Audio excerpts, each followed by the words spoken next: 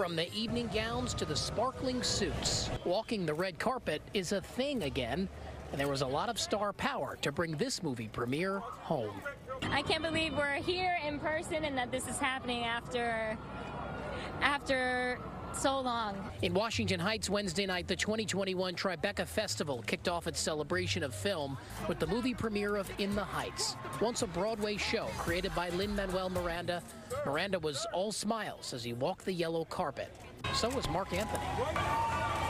Crazy Rich Asians director John Chu brought the concept to the silver screen. We always dreamed about coming back to Washington Heights to show this movie, to play that music as loud as we could so everyone in those windows could hear.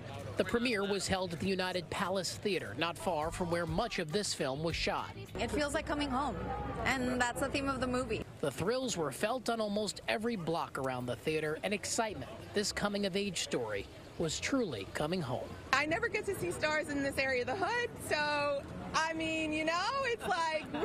Mark Anthony and Lin-Manuel? I mean, this is beyond anything I ever seen in all my years living here. I'm trying to hold it in before it's time to let it all out, but it's hard. It's been hard this week. We've been buzzing all week long. We shot the movie here. The Broadway play was about this neighborhood and the hopes and dreams of people that live here, which are the hopes and dreams of every immigrant wave that comes to this country.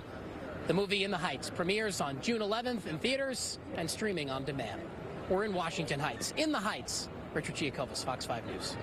I think it's great that it wound up being postponed to now that the city's actually opening up for real. It's sort of like a perfect celebration for that now that we're doing it for real. The energy, the superstars, and the pride. Couldn't be better. Awesome. Great.